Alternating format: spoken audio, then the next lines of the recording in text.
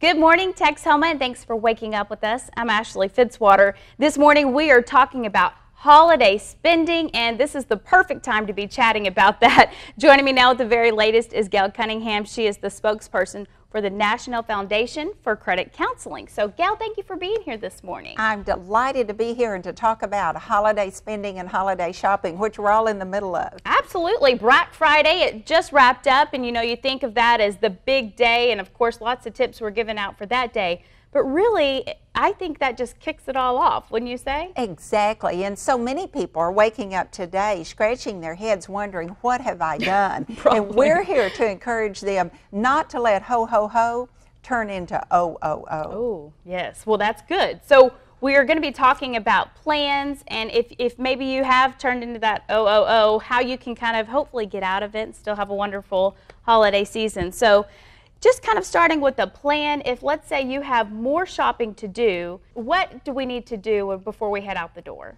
Well, obviously, you need to do what Santa does and make a list and check it twice. And on that list, I want you to be very specific. Not only put who you want to give a gift to, put what you are looking for. And then have another column for how much you intend to spend. That's going to tell you if your list is realistic or not, because you should have a holiday budget by now. In a perfect world, you've been putting back X number of dollars each month. And by the way, this is a great time to total up what you spend this holiday season so that you can prepare for holidays 2013. Now, when I say total up what you've spent this holiday season, I mean your gifts, of course. I mean gift wrap. Those sacks don't come free. No. And I guess some people still use the paper and can tie a bow too, but that costs something. You're going to perhaps be entertaining. You're going to maybe be traveling, have outdoor decorations, adding to your indoor decorations, etc. Keep all those receipts, add it all up. Then next year, divide that by 10, not 12, but by 10, and sock away that amount each month. Then come October, November, you've got cash and you'll have a debt-free Christmas. How come you'd say the 10 months instead? Is that just to kind of give you a leg up there? You want to have that money in your pocket for holiday spending when you get started. Because, I always advise people, regardless of what it is, to make a financial decision with your head, not your heart. Yeah. And there is no time other than holiday shopping that I need to put that in bold type, all caps, everything, because the whole situation is emotional. You go to the mall, it's decorated beautifully, the carols are playing, the bells are ringing, the aisles are filled with beautiful temptations. So you can very easily become emotional and an emotional spender. We're generous, don't be generous to a fault. And don't you think those sale signs or the percentage off sucks a lot of people into? Of course it does. And even outlet malls, sometimes a sale's not really a sale. So you need to be a smart shopper. For instance, shop and compare prices before you ever leave home. One of the problems we get into is that we wander the aisles. And the more time you're in the store, more temptation to spend. So true. So get in and get out. Be like you're on a reconnaissance mission. You know why you're there, and that's why I had you put down what gift you're looking for. You go get that gift and then get out. And I'd like to see you take frequent breaks. Sit down, rest, tally the damage, and compare it to your list, because you've hung on to all those receipts. You treat those very cautiously. Don't just throw them in the sack with your purchase. Put them in your wallet and sit down and assess the damage. See how you've done. If you've overspent on one person, you're obviously going to have to cut back on another. That's good advice. I didn't even think about that, because if you did find something maybe a little extra, maybe it was even $15, you're going to have to take that away somewhere then. That's right, because you're going to be committed to sticking to your holiday budget. Absolutely. So what if you go under? Do you recommend giving that somewhere else, or does that maybe go back in your savings and for yourself? Gee, wouldn't that be terrific? I hope our audience has that problem. But absolutely, you could treat yourself then. Perhaps something you've looked forward to, maybe you'd like to give it to charity on top of what your holiday giving already is. I do remember you saying with us at the beginning of the year, setting back, of course, the money for each month. But I did not think about the holiday parties that we're going to, and of course those are happening right now. Maybe you have to bring a $5 gift here, a $5 gift there. You have to buy dinner here, lunch there. It adds up. Oh, exactly, it does. A hostess gift here, a hostess gift there. And again, we're generous people, and that's a wonderful quality to have. Just be on top of it. Don't bury your head in the financial sand. So many people want to do that, and I can promise you, no one cares more about your personal finances than you. Yeah, absolutely. Well, we need to take another quick break, but now that we have that plan in place, stick around because we have so much more to get to, including another look at those who maybe it wasn't a ho-ho-ho time, as you mentioned before, but what you can do if you've fallen in that hole. So stick around. We'll be right back.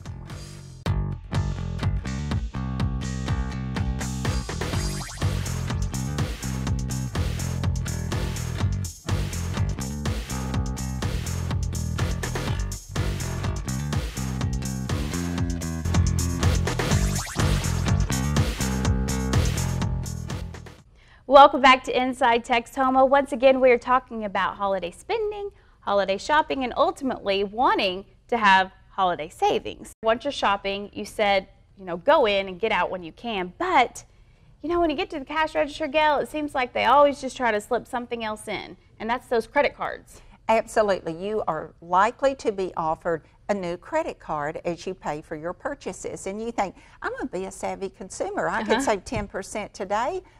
That'd be a smart thing to do. Well, sure, who doesn't want to save 10% off of your purchases? But let me tell you something. More plastic in your wallet equals more temptation in your wallet. There's no two ways about it. So don't open a new credit card unless you shop at that store frequently, unless you intend to use that card often, etc.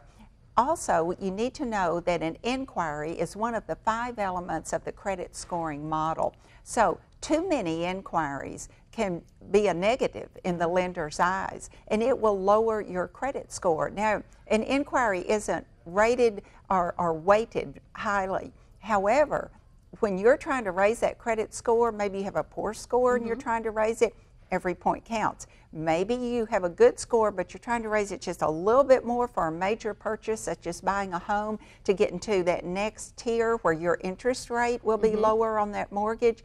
Every point counts. So be very cautious. Now, another thing that you're likely to be offered, and this happens a lot around the holiday season because people are buying big ticket items. Big screen TV, we always pick on them. Our furniture store appliances, things like that, that most of us can't reach our pocket and pay for. Then you'll be offered a buy now, pay later plan. You can make that work beautifully and to your advantage.